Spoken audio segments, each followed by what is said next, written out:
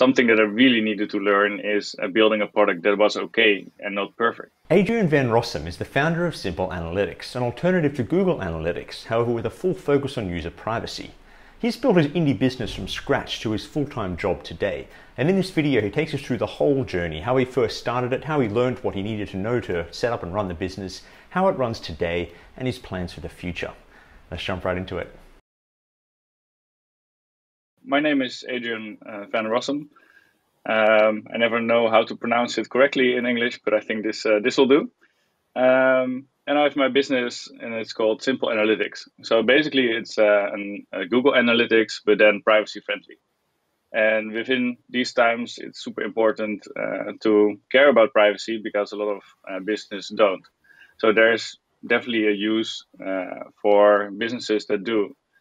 And I started when I was like 14 with programming. I think programming is a great skill if you want to build a SaaS product. And I have been interested in privacy since I started programming, because then you can do so many different things that you can do. Like you can read the clipboard, like a very old browser, Internet Explorer. Maybe some people know them still. They were around for quite a bit. But that was, I think, Internet Explorer 6 or something. And you could even read the clipboard of all your visitors online. And then I thought like, yeah, this is bad. Like technology is great. You can do so many things, but you can also read clipboards from people. That's very privacy invasive. So that's where the starting point basically was for my interest in privacy.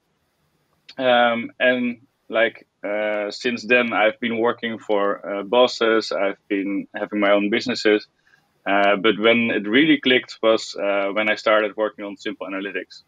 And I think that is because my expertise, like development, was linked together with my passion, and that was privacy. So I think it's great to have a motivational force within your product that you can rely on, because there are so many times in building a product that you don't really have motivation, and it's great if you then can get the motivation out of your own passion. So what the job entails, I think, or the function entails, is like so many things. Like it's doing your own sales, it's doing your own marketing strategy, it's building your product, building your product in code or no code, whatever you prefer. And there's so many things that you don't know yet. There's always like some kind of thing that's outside of your comfort zone. For me, it's doing the sales and marketing. I think for a lot of founders, that is the problem or the challenge. And for a lot of other founders, it's getting the product out there, which is also very, very hard if you're detailed oriented, like me, for example.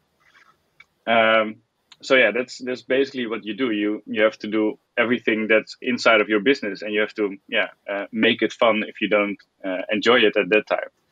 And usually, if something is difficult to do, you can always convert it to something that, like, hey, I don't know how to do this yet. Let's figure out how we can do this. And for example, at the moment, I'm focusing on sales and marketing way more than I was in the beginning. I was lucky that I got some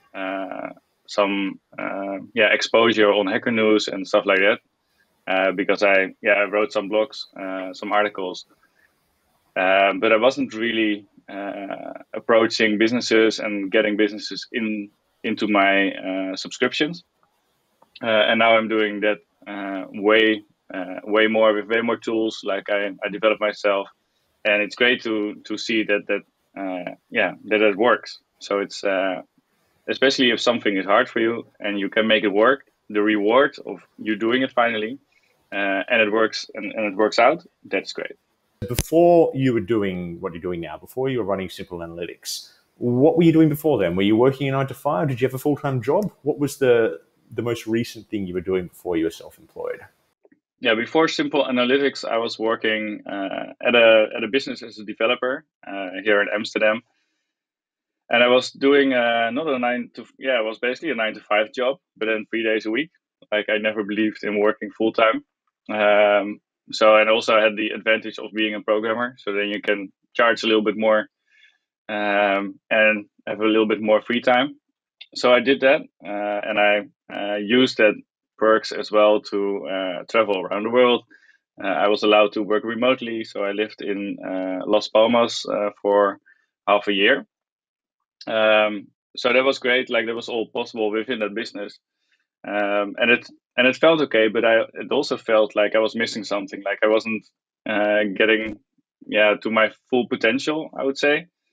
So I knew I needed to run my own business and start on something, But I was too comfortable in the situation I was in.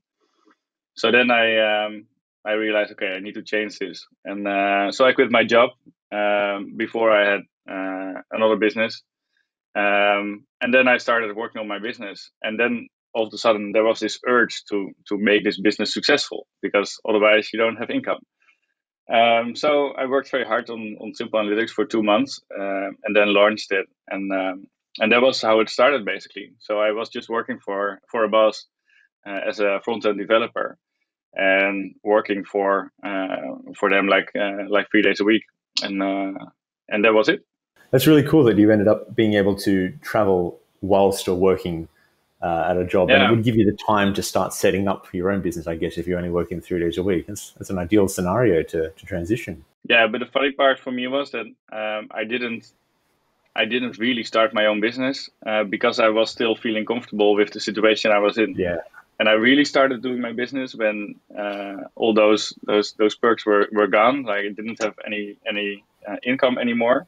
And then I started working hard on my own business because I wanted to succeed. And otherwise, I was always working on the side a little bit.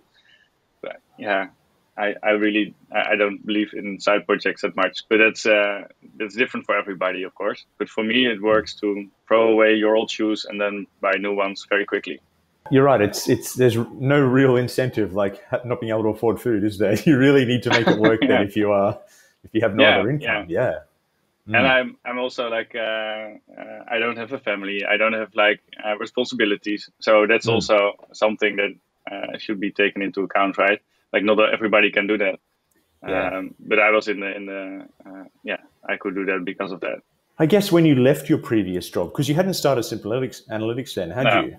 So when you left your previous job, what was in your mind? Were you thinking, I'll start a business? Did you already have Simple Analytics in your mind? Or were you just thinking, I need freedom, I need some time to myself, and then I'll figure out what to do next? yeah. So when I left my previous role or job, I had this. I didn't have any idea what I was doing next. Ah, So I went to. Oh yeah, that's an important factor that I didn't tell yet. Like I also had like some freelance gigs as well. So I was starting okay. working on those after my job. Um, but those are limited, right? There's a Mm. limitation on amount of jobs you get. So and you can get more, but then you're in the same situation as comfort, and then you don't work anymore on your own business. Um, so what I did, I remember I was working in Tenerife, also one of the Canarian islands. I was working there on a freelance gig, and then I realized I was implementing Google Analytics for some client, and I was like, this is bad. Like, there's no real good alternative, and like I'm implementing Google Analytics again. And I already developed a little bit of a thing against big data collection companies like Google and Google Analytics. And then I realized, okay, let's change this. And I was having this freelance gig, and then I also had like more of a feeling like, okay, now I have an idea, I can work it out. Now I can also stop this freelance gig, and then I focused on Simple Analytics. But at the same time, like I didn't know where to start, so I didn't know what to do, how to stay motivated, all those things. So I was looking for an online community as well, and that's like I think, a very important factor. Like having a community, build it out in the open, worked for me very well. So you get like some kind of how do you call it? Not commitment, but Accountability? accountability. Yeah, perfect. So you get some accountability to keep going, and it worked very well. So I think for me, the feeling moving from that freelance gig, previous I thought it was the job, but it was a freelance gig. Moving from the freelance gig to my own business, it was feeling like, okay, finally I'm gonna start it and I'm gonna do it right. And you never know if it's gonna be right. Like the first company usually fails. But I had done like so many projects already, so I hope like, okay, this is maybe the 10th project, and the 10th will probably succeed. And that's what I say, right? Like if you do like a project, the first one is very likely not to succeed, and if you do 10, you have maybe one that works. So yeah, that's what I did. You mentioned at the very beginning, there's so many things that come with being an indie founder. You've got the actual, the building of the product, but then there's also the marketing, managing income and tax and customer acquisition. How did you learn all of that side of things? I mean, you learned development through, your own interests in the previous job. What about the rest of all the stuff that comes with it? Did you learn it on the fly? Did you read any books, follow any blogs, or you just kind of figured it out as you went along? Yeah, there's a few different aspects that you have to learn as an indie founder, and one of the aspects is like you need to build your product. And that's something that I already knew, so I learned that before I started my business. But it still is not like the full picture of building a product. Something that I really needed to learn is building a product that was okay and not perfect. Like something that a lot of founders, and especially with founders with a technical background, are very, very, how do you call it? Find it hard to stop at a certain moment and say like, okay, this product is finished. So not using the most, exactly, and not using the latest tools and all that kind of stuff. So within development, I already learned like how to develop, but what I needed to learn in my business is to stop at a certain moment, use the tools that I already know, and use those to build my product. So that was one part that I really needed to learn, and I learned that by seeing people doing it online, saying like, okay, I need to validate my product within, let's say, a few months or a month, and then like if people are interested in your product. So I thought, okay, let's do that as well. Let's focus on getting validated and getting your product out there instead of making it perfect from the start. So that's what I did for the development and building the product. And then indeed, you also have like doing the sales and marketing. There are so many examples. I'm just looking around, and there's so many different tactics, so many different ways to do it. But what made it easier for my business is that I care about privacy. So there's a lot of tactics that already are impossible to do because I don't want to track a user. I don't want to use retention. I don't want to use ads. So there's so many things that I don't want to use. So there's some logical things that are left over, which I can focus on. But then still you have to choose. You have to choose. Like, for example, I recently added a little pop-up on my website where potential customers can say like, hey, what is your biggest challenge? And they can then pick for like, okay, I don't want a cookie banner, or I have to comply with privacy laws, or I want an easy to use platform. So they can pick what they want. And then I ask like, okay, what other tool do you use? Now, most of them say Google Analytics. And I ask their website. So then they will fill in the website and their email address. And then later, like it's all like what a customer does or a potential visitor does for you. And it's not like data I get from another party or from some smart marketing tool. It's all from a user that is just visiting my website, and they don't get into like some system that will spam them all the time. It will be just like me responding to that email and saying like, hey, we have this product and it might help you because you answer these questions, blah, blah. So then you have like certain marketing tools that work from a privacy perspective and also from a user perspective. And you maybe get a little bit less of customers because of that, but I'm fine with that because my whole business is around privacy, and I don't want to have my landing page full with trackers and privacy invasive tools for my visitors, of course, because it's basically the image of my business that gets hurt if I don't do that. And then learning how to do taxes and how to do all the other stuff like content. Basically, it's just doing. It's not really going into the books and try to find out how to do it best, because there's no one way to do it. There are so many ways, so you just try, and what works, you keep doing, and what doesn't work, you stop doing. And I think that's the most important thing is keep doing it. And even if you like, I don't know, if you have a new idea or here's a great podcast about how to get more customers, try it. And if it works for you, it works. And if you stay motivated on doing so, please keep doing it. That's basically my advice for if you want to do the marketing of your business. Like, try out so many things and keep trying. It's one of the best things about being a solo founder is you have that freedom to quickly try things, to test something out in one day, see the result, adjust. There's no marketing team to go through, no committee, nothing. No, you can just do it. Great to have that kind of, just do it. Yeah. I never thought about actually the limitations Simple Analytics would have in marketing due to being private, but you're right. That is something to consider. But you're right, it really does give you higher quality customers, I think, because they then see that you walk the talk, you do what you talk about, even in your own marketing, and they trust you further because of that. Yeah. That is very interesting. Yeah, you have to practice what you preach, right?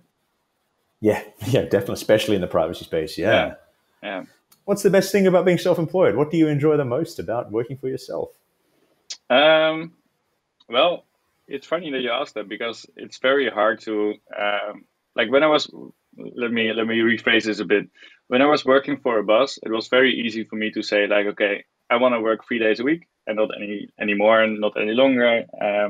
I'll just go home after my 8 hours or whatever, and I will do my thing at night and meet friends, or I don't know, do some hobby. And now I'm working for my own business, and it's way harder because you have all the freedom that you do, but you're also responsible for those next customers, for doing the customer support. You get an email from a customer, you want to reply to it. You get like an alert on your system, and you want to look what's going on. Or there's so many things that are that you're now responsible for. And if you're working for a business, you're usually responsible for one or two things. Like in my business, or in my job, I was responsible for the front end code. So if that's on production and there's a bug, I will fix it. And if it's after office hours, of course, I will fix it. But that's maybe an hour work, and then I will never have that for a few months, because that doesn't happen often. But it's very hard to do that as a solo founder, because you feel responsible for everything that you're doing. So it's a good question, I think. Like, recently, I'm starting to force myself more into things that I enjoy. So I started to do kite surfing quite a bit, and it feels great. But I really have to make myself do it. So I challenge myself to do this like every week, and then during the week. So not in the weekends, but just an advantage of a solo founder is you can do it right in the middle of the week. You don't have any other things that are super required for that certain day. So if you don't have meetings or appointments, you can just go kite surfing. So that's something that I do now, and it feels great, because then you're just out on the water. It's like almost nobody is there, and you come home and you're completely tired, but tired in a different way than you would be tired from working, right? So it's good to keep yourself also on a how do you call it, a not professional or outside of work scale, and keep yourself entertained or do stuff that you really like to do, because it is possible. And if you don't do it now, you're probably not going to do it later as well. So keep on doing the fun stuff. Yeah, that's really good advice. It's so hard to force yourself to switch off from work when you're working for yourself. Yeah, right. Oh God, yeah. What's been the high point so far? Has there been like an accomplishment you've hit, or a career goal you've hit, or something you've done that you've thought, this feels incredible. This is why I started my own company. This is what it's all about. Has there been a high point yet? If I have to describe my high point in my business career, I would say it feels just great to have like a business that can sustain yourself. And it's something that you work for, like you work towards something that, okay, I can live from my own business. But it's a little bit vague. But once you have this certain threshold or this certain milestone, um, I sometimes realize like, oh, I'm super lucky with this position. Like I don't have to do freelance work. I don't have to have a part-time job. I can just live from a business that I really enjoy. And obviously you don't enjoy it, all of it. Like you also have to do the taxes, or you have to do some things you don't like.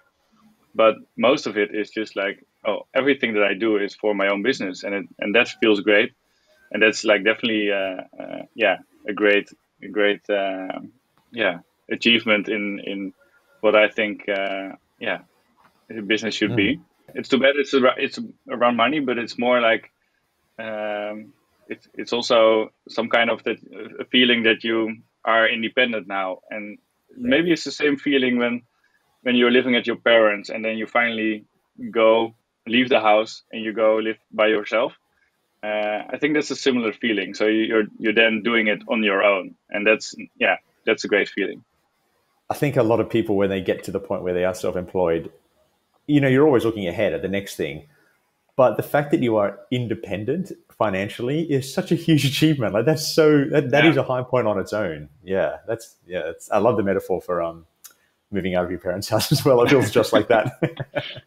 Yeah. Okay, so what does your typical workday look like? You can set your own schedule. You work for yourself. Run through an average day. Do you sleep in? Do you start work really early? What does your average day look like at work?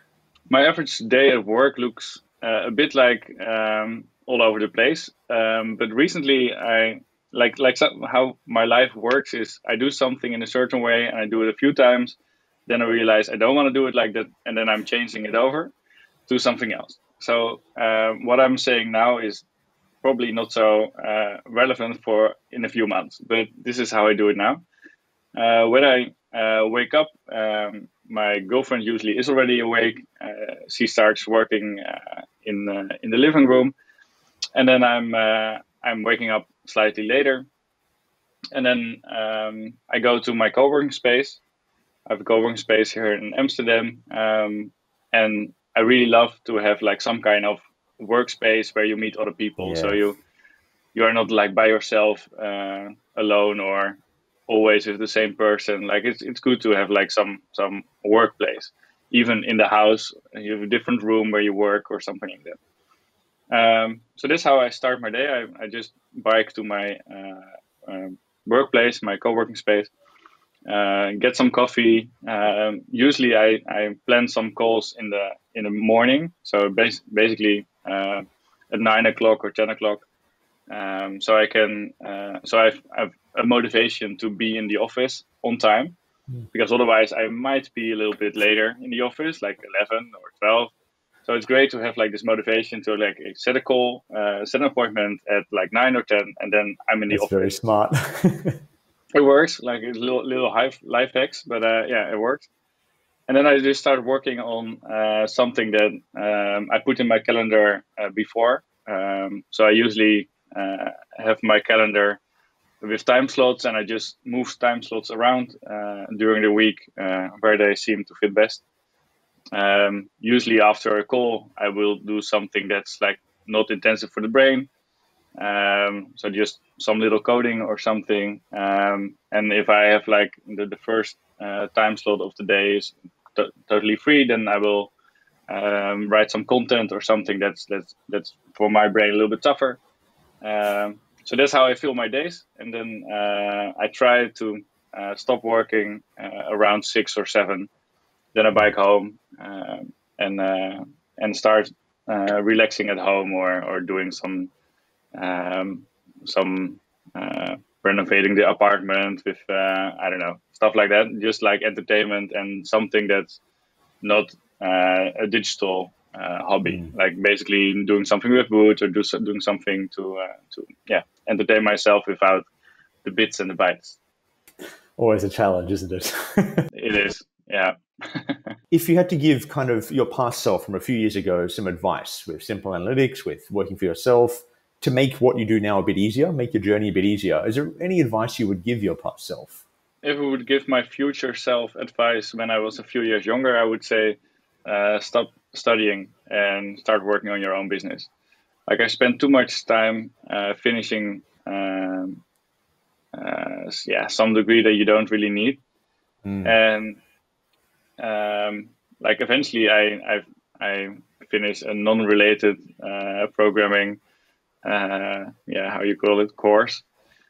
Basically, for like in the Netherlands, it works like this: if you study, you get like a certain loan, and if you finish your study, the loan will become like a gift. But if you don't finish the study, you have to pay back the loan. That's how it worked like a few years ago when I studied. So I spent a lot of time finishing that study, and I switched a few studies and whatever. So eventually I finished that, and yeah, it's good from a money perspective. It saves you a few €1,000, not that much. But it's bad from a entrepreneurial standpoint, I would say. Like, I would have been happier, I think, if I didn't do the studying, but I was working on my own business, and I was always doing like side projects next to my study, and I enjoyed that way more.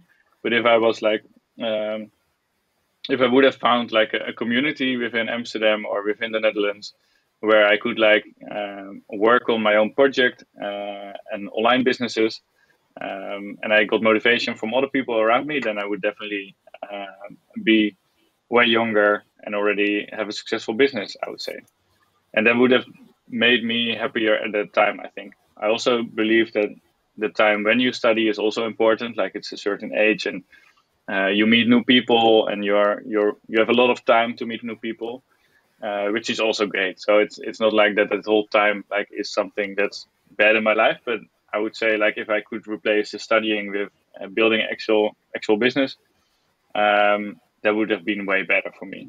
Do you have any resources that you could recommend that helped you in this whole journey? Is there any kind of books, audiobooks, podcasts, websites, blogs, anything that you read that really kind of gave you, well, not necessarily read, listened to, came across, any sort of resources that you found very useful that you might recommend? Yeah, I have a few resources, I think, that helped me work on my business. And one that I read like when I started creating my business was a book from James Watt. He's the founder or one of the founders of the Brewdog company. They have great IPAs. The Punk IPA is one of their famous beers. And he writes about like starting a business, and it's physical business. Like, he's selling actual beers, so it's not like a SaaS business or something. But he's telling about his marketing strategy, and he's really thinking outside of the box. And it's a very nice way of writing that really appealed to me.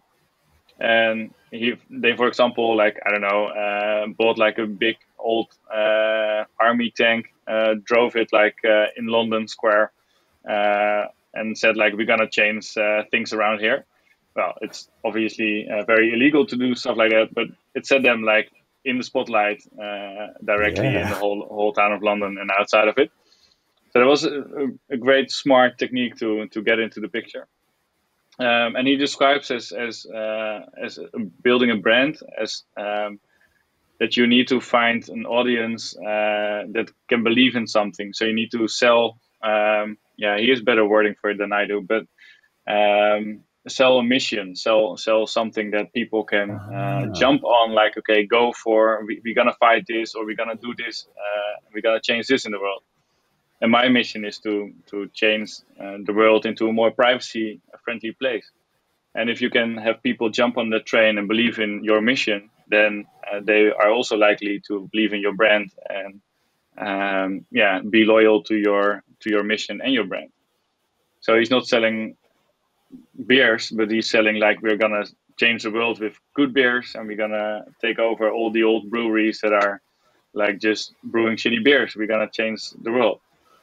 And of course, changing the world is just like tiny bit of the world. But like I really enjoyed reading that book. So that was definitely a great inspiration for starting my business.